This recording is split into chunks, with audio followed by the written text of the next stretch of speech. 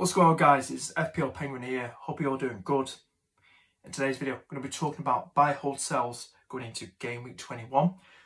So starting with the first player is on the buy list, the buy section, and that is March. Solly March. Since game week 17, 44 points in total, 4 goals, 2 assists, and 9 bonus points.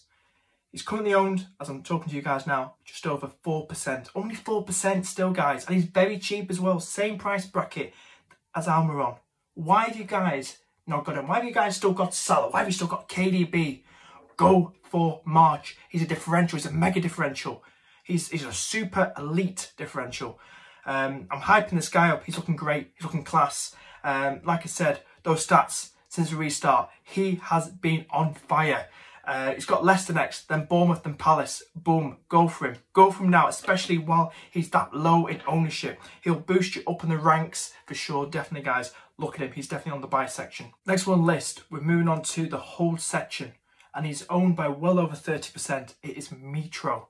He's got Spurs next, Chelsea and Forest. A lot of people debating whether to get rid of him, but I'd say keep him. Spurs aren't looking great defensively. Fulham looking very, very tight, very hard to break down.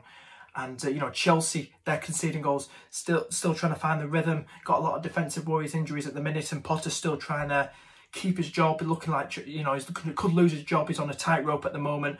Forest, Dean Henderson out at the minute. They could be a bit dodgy at the back, not as getting the many clean sheets. So I think if you've got Mitro, hold him for the next 2 to 3 games, definitely. Ignore these so-called bigger teams they're playing against. They can compete. They can compete with these teams like Spurs and Chelsea. Keep Mitro.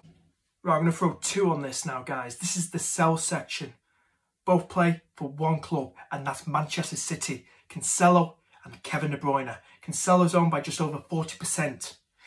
Kevin De Bruyne just well over 30%. Why? Why have you still got these guys? Forget how good of players they were in the past. Well, they're still good players, but they're not. The moment the form has fizzled out quite a bit. City aren't dominating teams, smashing them as we're seeing at the moment. All these players aren't really firing as such. Haaland's form has kind of fizzled out a bit. He's just getting a goal every so often.